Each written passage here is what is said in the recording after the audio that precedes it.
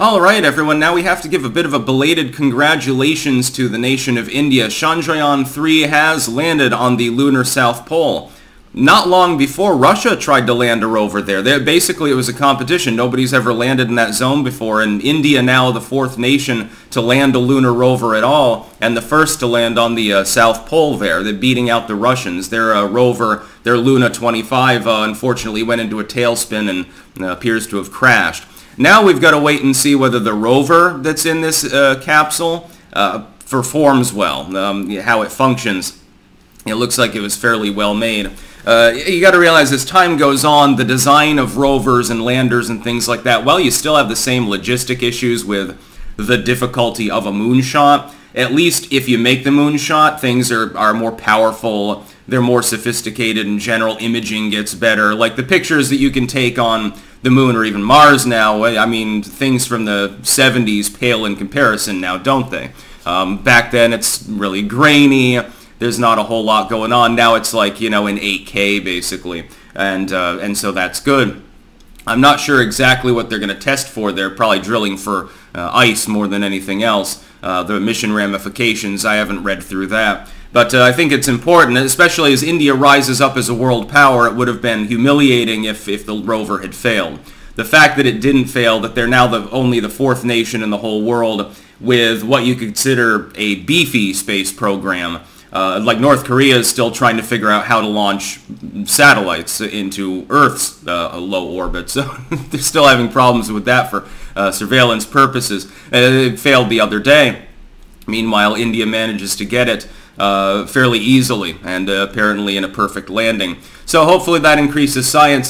Sometimes people get all factional and they're like, they'll cheer the fact that the Russian lander didn't work and ha ha ha, you know, Vatnik lost, ha ha, space program is a joke. Yeah, but you know, you just lost potentially a horde of scientific knowledge.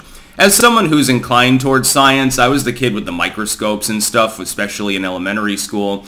I don't know, I always want to see scientific knowledge expanded because it's fascinating to me.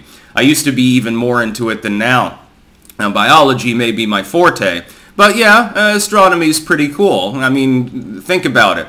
The moon is separated from the Earth by an extremely large distance, and then you're also talking about Mars rovers and satellites we just fire out into deep space as well. Some of them are now in literal deep space. It's not easy to fire at the moon and get something to land on it without completely destroying it. Of course, if you just railgun off a large object, yeah, you can take pot shots at the moon for what it's worth. Make little craters, study the impact of a perfect 500-pound iron sphere when it hits the moon at however many miles per second or something like that. But actually landing a rover there, that's more difficult. Imagine the United States is planning to put people on the moon again. There's, of course, a chance that that fails. If it fails, you know, if it goes Apollo mode and burns up in the atmosphere or something like that, there will be people in the world who will celebrate the loss as though, yes, that huge amount of human endeavor involving extremely rigorously trained scientists, some of the best in the industry, getting burned to a crisp in Earth's atmosphere or crash landing on the moon. Imagine if you survive and you become the first person to keel on the moon. That would suck. I just think that that's a little bit ghastly. So congratulations to the nation of India. I'm eagerly awaiting seeing more images and all sorts of scientific cool shit, because it is cool shit. That's just the long and short of it. Hopefully Russia manages to get their next lunar lander up aboard and then get it safely landed on the moon. And then hopefully when the United States, I think the next, the Artemis mission, I think, is going to orbit the moon. And that'll be manned, the next one. And then they're going to try to land people on it. Not a rover, but an actual capsule, a returnable capsule with human beings, live human beings aboard.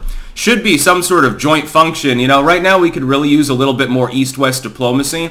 Maybe all of the major space nations should donate an astronaut and get a really god-awfully gigantic multi-rocket built like by Tesla or something going.